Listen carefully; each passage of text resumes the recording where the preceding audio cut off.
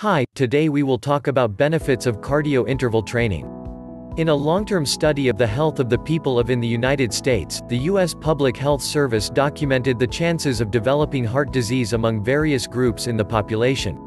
Long before any symptoms appeared, epidemiological research could identify high-risk groups.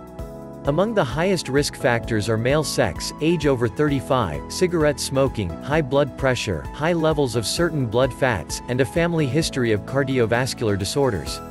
Other researchers have added to this list another risk factor, the compulsive, hard driving, highly anxious personality.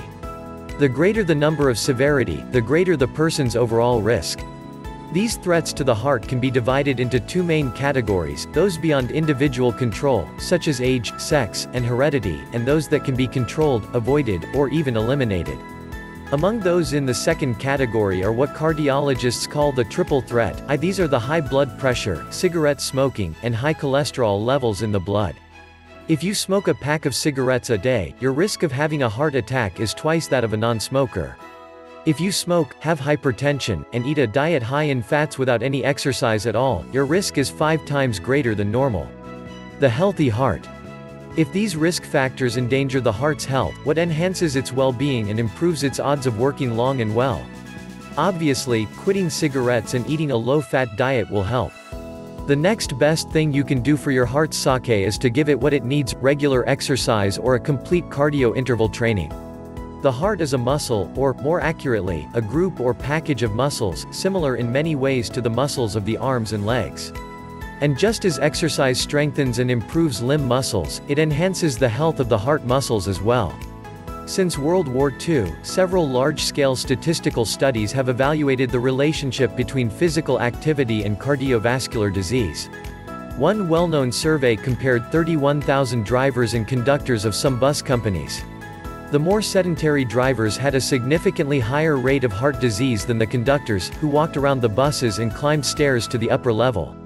The why and how behind these statistics were best explained by classic experiments with dogs whose coronary arteries were surgically narrowed to resemble those of humans with arteriosclerosis. Dogs who were exercised had much better blood flow than those kept inactive.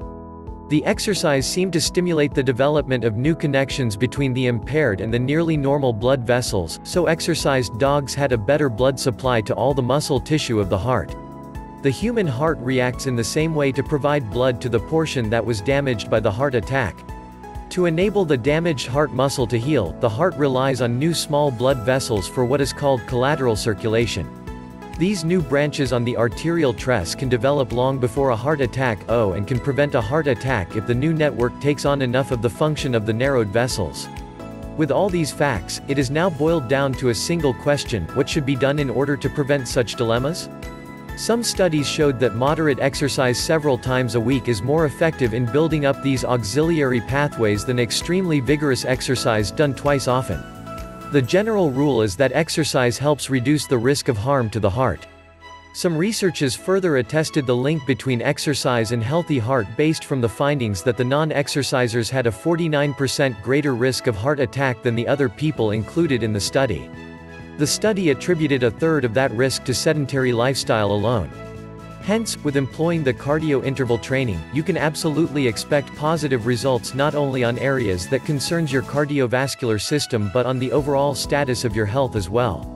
This particular activity that is definitely good for the heart is a cycle of repeated segments that is of intense nature. In this process, there is an interchange periods of recuperation.